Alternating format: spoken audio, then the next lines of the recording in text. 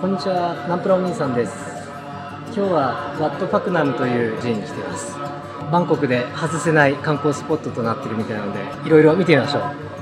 それでは一緒に行ってみましょう。今日ナンプラーお兄さんが行くのは、タイの首都バンコクにあるエメラルド色の仏塔と天井画で有名なワットパクナムという寺院です。アユタヤ時代に作られた歴史のある王室寺院で、2021年に完成したばかりの世界で一番大きな大仏もあります。一体どんな景色が見れるのでしょうか。ナンプラーお兄さんと一緒に行ってみましょう。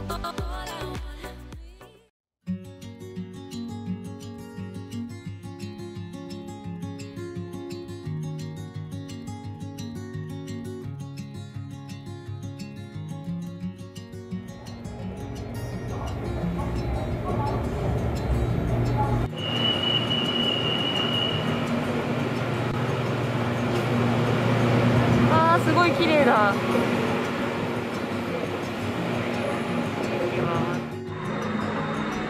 駅からすごいでっかい大仏が見えました。なんか白いチェーティーも見えますね。今から行くんだけどめちゃくちゃ気になります。今路地裏を探検してお寺まで向かって行ってます。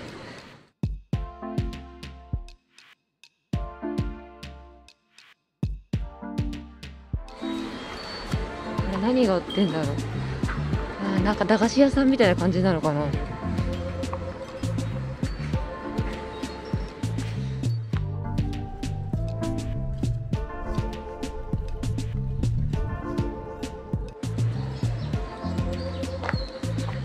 もうなんかほんとすごいワクワクする路地が続いてます。いや、いいねここ。すごい植物が。本当だ、まだ緑色だけどマンゴーかも。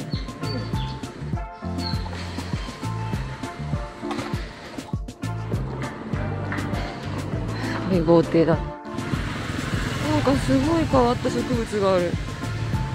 面白いね。すごい。何なのこれ。見て、このくねくね茎がうねってる感じとか。大仏の結構近くまで来ましたね。すごい。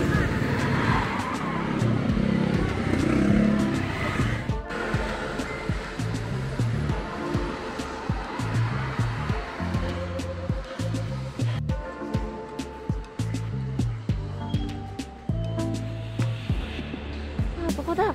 なんだこりゃ、すごいね。旗だらけだ。なんだこれ。濃い。なんだこれ。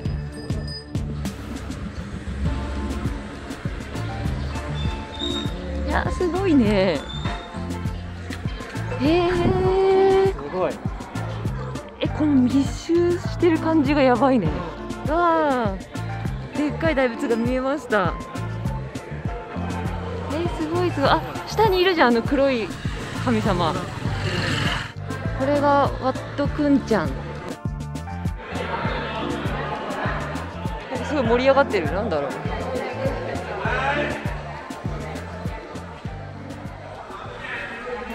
う。見えました。すごいね。月食とか日食を引き起こすっていう神様。そう、なんかね、黒いもの備えしてんだって、コーラとか。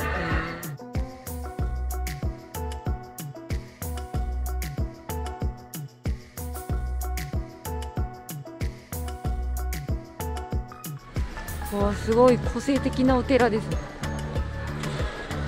半分人間のキメラみたいなのがいる。神々が勢ぞろいね。ほんとたくさんいるね、神様が。面白い。なんてゴージャスなんだろう。絵とかもすごくない？すごい。色使いがすごいな。こっちにはいろんな動物がいます。虎とか馬とか象とか。すごい。なんだこれ。り寄せられるように中に入って、いやーすごい、上までびっしり装飾されてます。うわー、すごくないここ。すごい特徴的な顔してるね。そうだね。なんか水とか出てくるのかな。なんか気になるね。ここから見た仏塔がめちゃくちゃ豪華だね。マジでカカラフルだ。カラフルすぎるね。すごい面白い。してる花座がある。すごい美しい寝ている仏像がなんか中性的な感じ。ここにあったんだね、橋が。さっき気づかなかった。ここの橋を渡るとワットパクナムがあるらしいんです。あったね、大仏。うおー、でかい。あれがバンコクで一番大きい大仏らしい。いいね。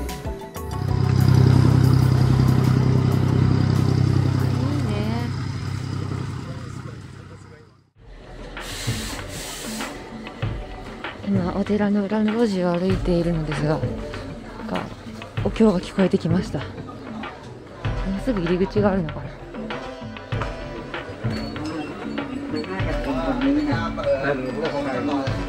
結構お店の人、お坊さんがやってるんだ。素敵なお花です。いやー、でっかい大仏が見えたね。これが入り口かな。大仏の正面までやってきました。いや、めちゃくちゃ大きいね。うわー、圧倒されます。何メートルぐらいあるんだろうね。ねえ、ほんと相当大きいね。下に人が映ってて分かりやすいかもしれないけど、いやーすごいよ。車はこんなちっちゃく見えるもんって。ここのワットパクナムの看板がここにあるんだけど、なんと日本語で書いてあります。なんだろう、日本って何かゆかりがあるとこなのかな。あ、すごい渋い。一番右側のバンコク市って書いてあるのかな。おいった岩盤の盤に谷って書いてバンコク市。こんな書き方するんだ。大迫力です。下から見てるとでかすぎるね。でかすぎるね。すごい綺麗な花が咲いてます。面白いよね、この木。木の途中の部分から丸いゴツゴツしたのが生えてきて、ちゃんとこの木を避けてこう屋根を作っているのが面白いね。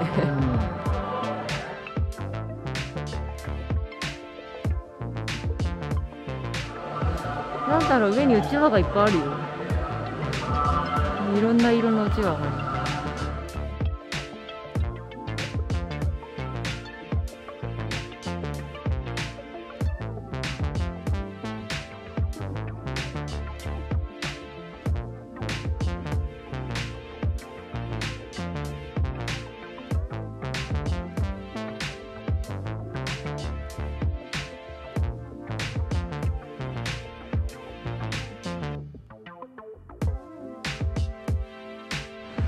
なんだろう、雲かウォンバットみたいなのが晴れてます。気になる。マングローブ系みたいな感じ。ね、超面白い。なんだこれ。わさわさ生えてきて、なんか上が。ああ、すごい、こんな風になってる。本当だ。すごいしてる。初めて見た。かっこいいね。何なんだろうこれ。いっぱい根っこが下に張り巡らされてるんだ。ここがエメラルド寺院の本堂みたいです。大きいね、かなり。ここから中に入ってってみます。宇宙船みたいな、本当に。本当だね、飛んできそうな感じ。口の裏がめっちゃ熱い。あちあち。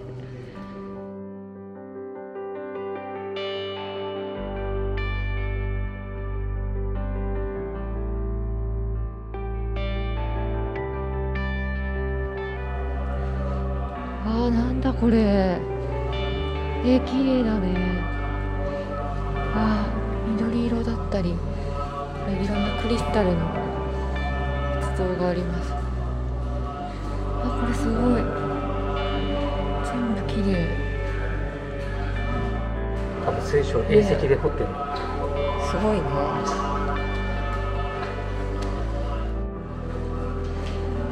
本当にうちわがたくさんあるね。うわ、すごい、ここ何これ、博物館みたいじゃん。見て、反対もすごいよ。うわー、何これ。すごい仏塔のほら上の部分のデザインなんですよね。ねえ、チリ。すごい面白い。何、見て見て、すごいナーガにぐるぐる巻きにされてる。本当だ。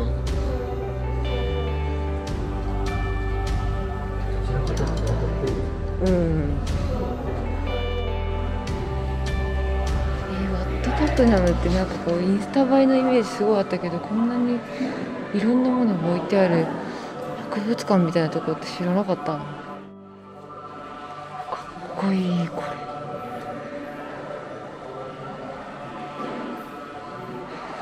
ネパールガバメントって書いてあったよ。なんだろう、ネパール政府からもらったのか。かっこいい。そそられますねって感じだね。いやー、いいね、中が見えてるよ。かっこいい。わー、いいね。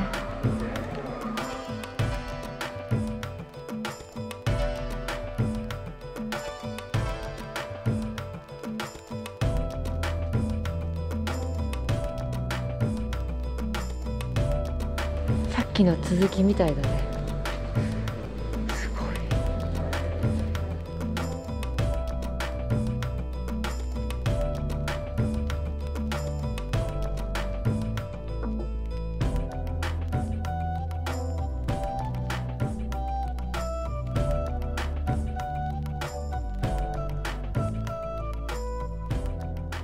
一番上まで上がってきました。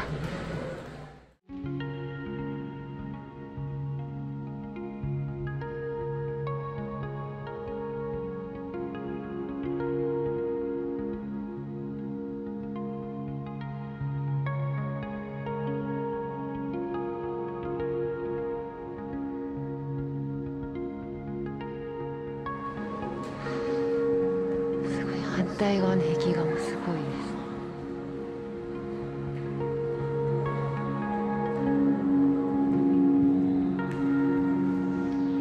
す。すごい神秘的だね。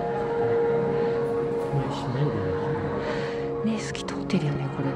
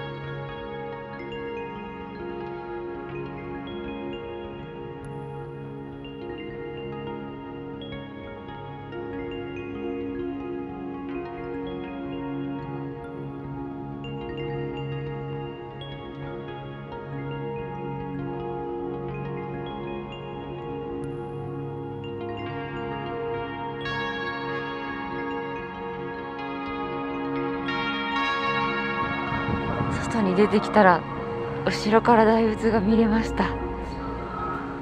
でかいね。大きい背中だね。本当だね。さっきの寺院も見えるね。川も見えます。うん。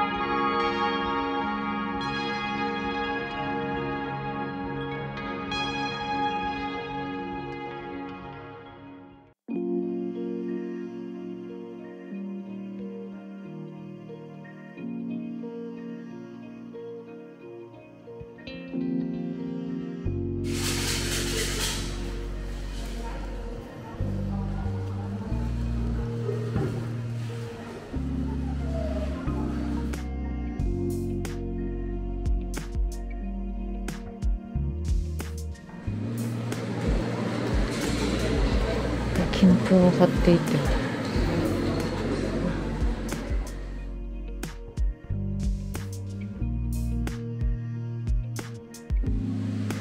おお、綺麗だね。なんか植物園みたいな。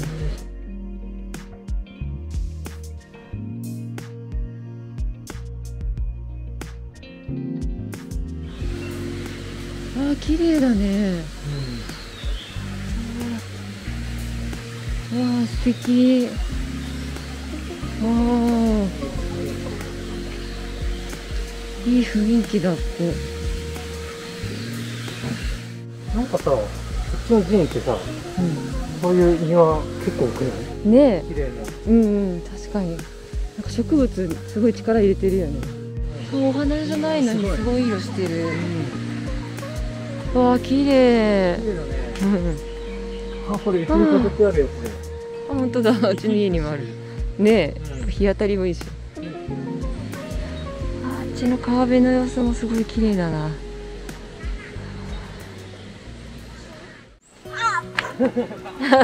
来た。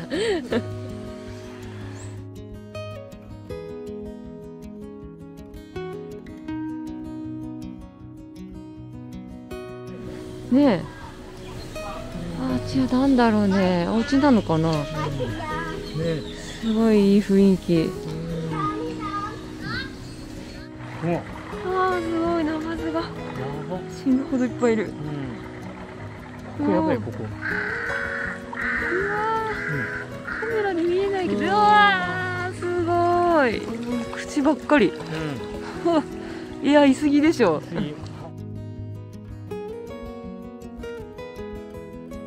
標識あるもんね。ねえ、面白いよね。道の名前ついてんだろうね。ねえ。あっちの家とか超おしゃれ。ね、運河とある暮らし。うん。こうお家のさ、こう壁も格子状になってて、こう風が入るようになってんだろうね。そうだね。